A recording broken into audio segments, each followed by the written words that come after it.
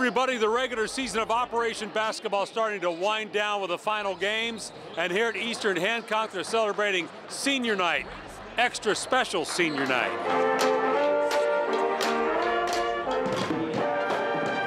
If you watch closely, you might feel like you're seeing double. That's because you are.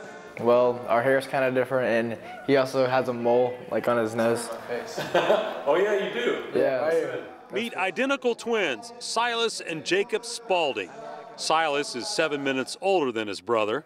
My mom and dad, they're married, but then they always say me and Silas are basically like husband and wife, an old married couple that argues. We're talking to each other all the time.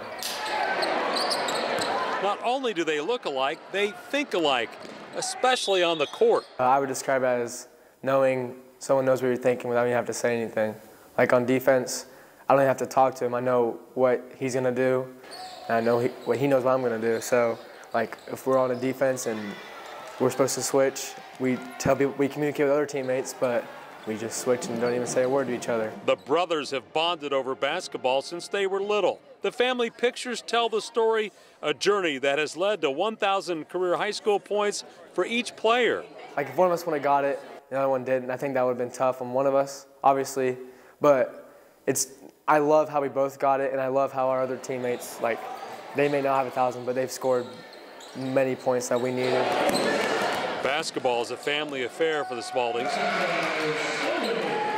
Mom never misses a game. And Dad, well, he's been their coach forever. Actually, me and my boys sat in the office last night, kind of reminiscing, getting a little sad that it's coming to an end. So it's obviously bittersweet. The Spaulding Twins hope to make a run at a 2A state title and then pursue college basketball scholarships together.